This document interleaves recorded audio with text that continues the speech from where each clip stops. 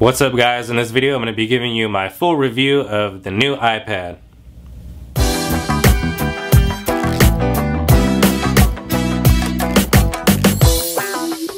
Let's first go ahead and talk about the design. The new iPad is thicker, coming in at 9.4 millimeters, where the iPad 2 was at 8.8 millimeters. And the weight of the new iPad is 1.44 pounds, where the prior iPad 2 was 1.33 pounds. So as you can see, it is a little bit of a difference, but in my opinion, it's not big a difference at all. Next up, let's go ahead and talk about battery life. The new iPad has a 70% bigger battery than the iPad 2. That is going to be, of course, to power the new Retina display, as well as all the quad-core graphics that's going to be going on with the gaming. Now, Apple states that you do get 10 hours of battery life on Wi-Fi and 9 hours on your 4G LTE.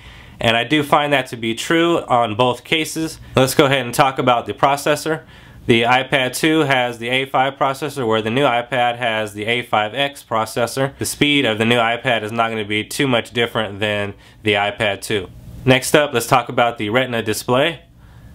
And Apple does say that it does come in at 2048 by 1536, which is 264 pixels per square inch, where the iPad 2 came in at 1028 by 768, which comes in at 132 pixels per square inch. And the new color saturation feature in the new iPad is 44% greater than the iPad 2, and it really shines in the photo department. So let's go ahead and take a look at some photos shot from the new iPad and the iPad 2.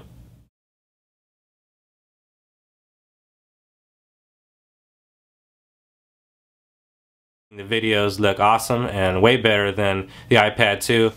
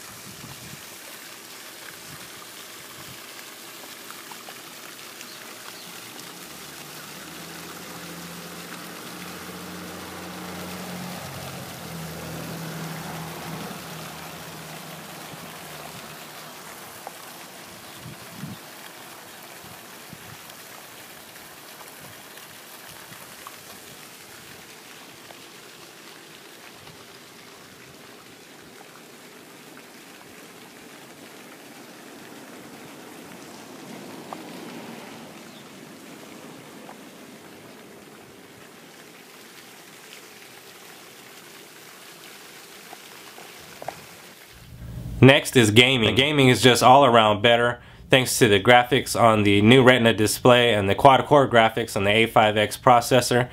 The graphics all around look better, more clearer, and are just better and enjoyable to play than the iPad 2.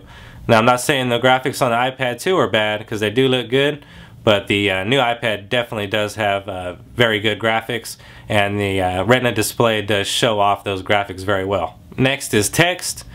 And when you're reading a book or looking at a website, you can clearly see that when you zoom in on the text, that it is very nice in comparison to the iPad 2, where it does look pixelated at times in certain websites. So on websites where text is going to be your primary objective in what you're looking for, in the new iPad, the text looks very much more rich and does not become extraneous to the eyes after looking at the text for a long period of time.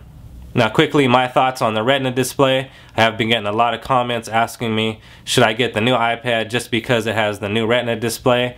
And it does look sharper and clearer, but no, in my opinion, if you have the iPad 2, I would not get it just for that purpose. Next up is Siri dictation. And Apple did not include Siri in the new iPad, which is a little odd, seeing that it's completely capable of running Siri. I think the only possible answer that Apple could give is that Siri is still in beta and is not yet fully capable and fully functional, is possibly the only reason Apple could give as them not including it into the new iPad. I'm pretty happy with Siri dictation. It does work very good, which is pretty much speech to text.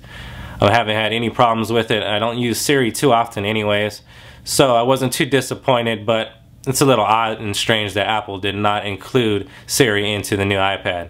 Next, let's talk about the camera. Apple has updated the camera on the back of the new iPad, calling it the EyeSight camera. So I don't know why they opted to change the name of the camera, but they did. It is now capable of 5 megapixel photos as well as 1080p video recording at 30 frames per second. On the new iOS 5.0.1, they implemented the camera shutter button on the right side next to your thumb, which I thought was very nice of Apple to include. It does add for a better photo taking experience and video recording experience. Next up, let's talk about 4G LTE speeds. As you know, if you watch the channel, I did pick up both the AT&T and Verizon model. That way I could put them to the test in my area and once and for all figure out who was faster. Upon comparing them and running numerous tests, I did draw the conclusion that AT&T is a lot faster, which is something that I wasn't looking forward to. I was kind of looking forward to switching to Verizon on my iPad and keeping AT&T on my iPhone just to see which one was better in that way. One thing to note is that Verizon does have a hotspot natively in the OS and the settings built in. That's something that AT&T just simply does not have at all. They don't have no option for a hotspot capability on the new iPad. I did contact AT&T because I was frustrated with this, and they did say that they are working with Apple to implement this on a new future update, so I am looking forward to that. I do encourage you to run speed tests and figure out in your area which network is faster and which will be better for you.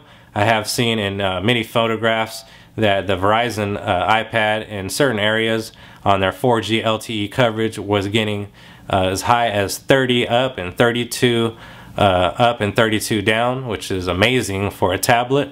In my particular area, I was only not even getting a gigabyte up and down with Verizon. I encourage you to check in your area which 4G LTE coverage is better. Alright, my final thoughts on the iPad.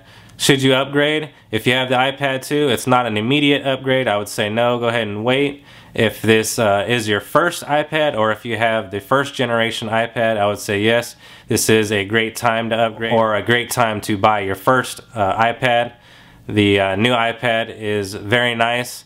Apple did update all the right specs and did do what the consumers asked. The thing to keep in mind is that the iPad 2 is now $100 cheaper, and it is a great device as well. So if you're looking to save a little bit of money, I would say and encourage you to get the iPad 2. So that's it, guys. That's going to do it for me. If you enjoyed the video, please hit the thumbs up button. I appreciate it. Also hit the subscribe button and you will be notified of my videos as I upload them. Thanks for tuning in. Please leave me a comment. Let me know what you guys think about the new iPad, and let me know what you think is the best new feature of the new iPad. Don't forget, I'm giving away the new iPad here very soon once I reach 6,000 subscribers. Feel free to share this video on Facebook and retweet it on Twitter. Thanks for tuning in, and I'll see you guys around the channel.